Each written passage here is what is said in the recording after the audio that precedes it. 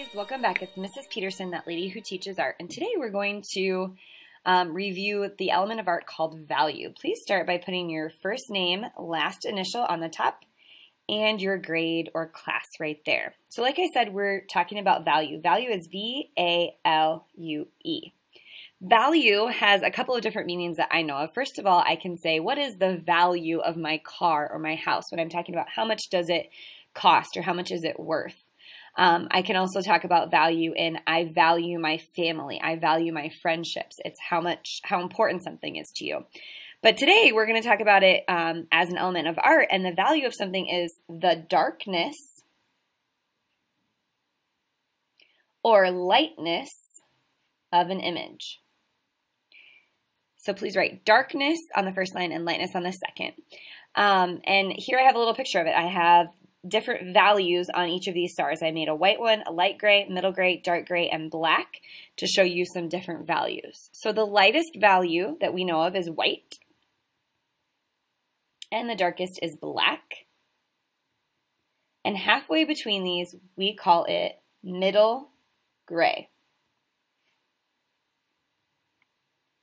All right, now we're going to practice making some different values with our pencil. And we're going to turn the page, and on the back of that page, I have 3 different types of value scales. A value scale shows the values that go from white to black. So first we're going to use hatching, and hatching has diagonal lines that go one way. So please write 1 right there. In the first box it says white. We're just going to leave that completely white, and then we're going to use diagonal lines to shade in the light gray box light gray. Now we're going to try to fill up the whole box from one corner to the other. Looks like I missed this corner a little bit, so I'm going to go back and add that. And we want the whole box to be one shade. Then I'm going to go middle gray, so I'm going to push it a little bit harder, but keeping my lines going diagonally.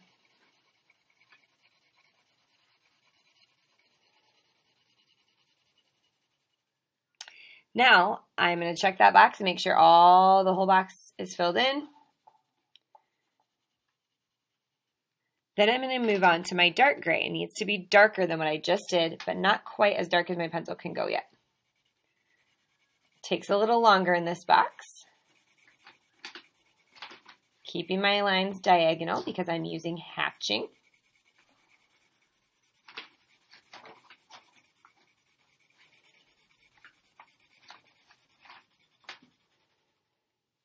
Just check your box. And then my last one, I want to make sure it's, I missed a little bit in the middle there.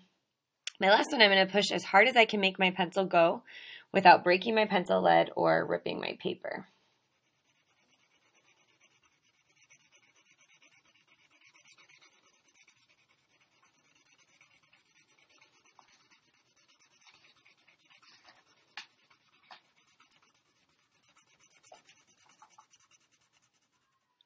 Check your box, make sure you have all the corners filled in.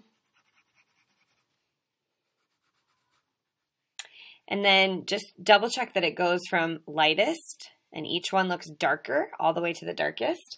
And then just clean up any edges that got outside. All right, the next one is called crosshatching. Crosshatching has diagonal lines that go both ways. It's a crisscross pattern. So first, my white one, I'm just going to leave alone. My light gray one, I'm going to lightly do diagonal lines one way, filling in the whole box. And then I can come back and I'm going to twist my paper and do diagonal lines the other way, keeping it very light. Okay, now I'm going to go on to my middle gray and do diagonal lines one way, just a little bit harder.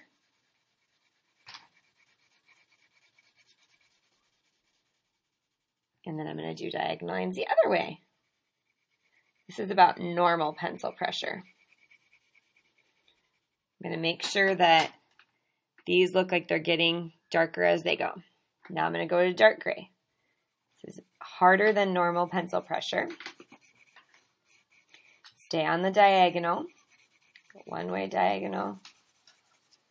And then come back and do the other way diagonal.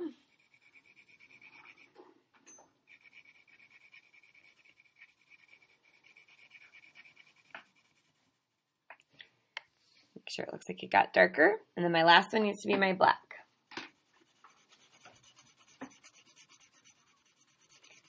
pretty hard.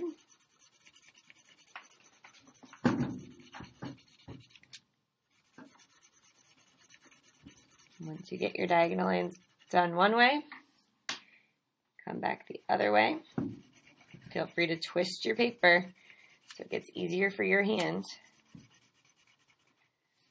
And then double check that it gets darker as it goes, and then if you need to clean up any edges. Okay, our last value scale we're going to talk about this year is stippling.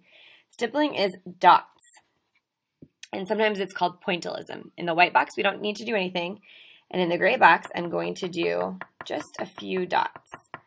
Now, I want to hold my pencil straight up and down, and I want to go soft. If I go too hard, they become little lines. And when I have that box evenly covered with dots, I'm going to move on to the middle gray box, where I'm going to need more dots.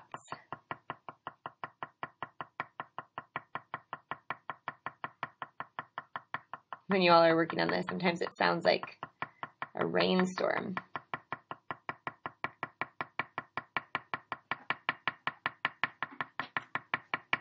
This one definitely has more dots than the last one. I'm still going slow, not pushing too hard where my lines start to look like, my dots start to look like lines. You can tell that it gets a little darker.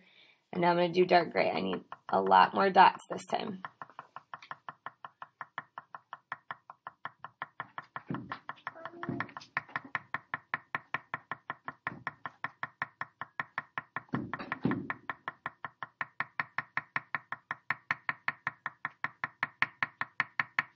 Notice how slow I'm going to get it done.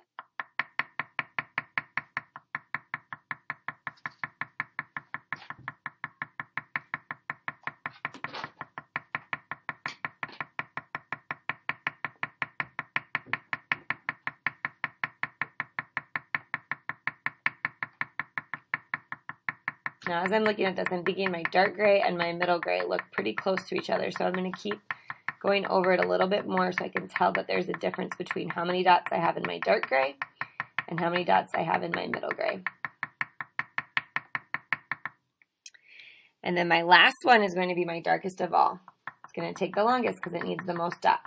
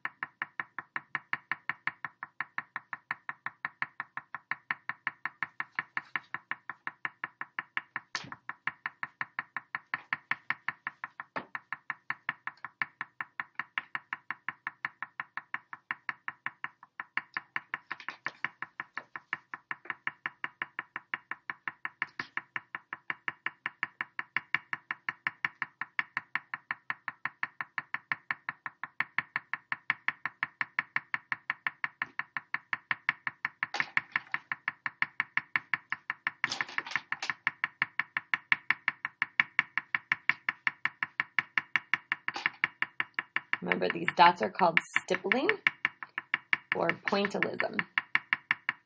For some artists in the early 1900s and late 1800s who painted entire pictures with just dots of paint.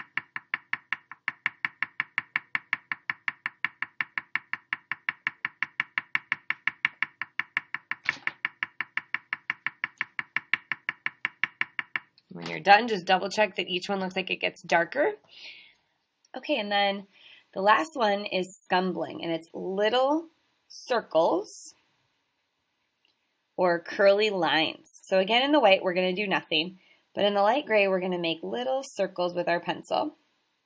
And I love to use scumbling in our shadow when we're doing drawings of different things. So the first one is just going to be light gray. Then on the next one, we're going to push a little harder. They're going to be a little denser or closer together so that less white is showing. I'm just going to push a little harder with my pencil. This is like normal pencil pressure. I want to make sure that the whole box is about the same shade. Then on the dark gray, again, we're going to push a little bit more, making sure this still looks significantly darker than before, but not as dark as I can go yet. Little circles. Cover the whole box. Make sure it's about the same value everywhere. A little spot there in the middle that wasn't quite the same. And then we have the black.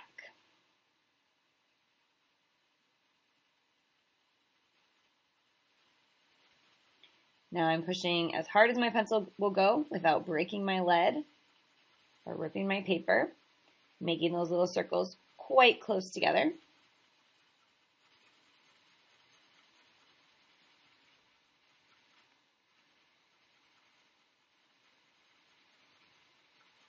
And I'm going to fill in the whole box. All right, you guys, that is how you create value scales. I can't wait to see what you create.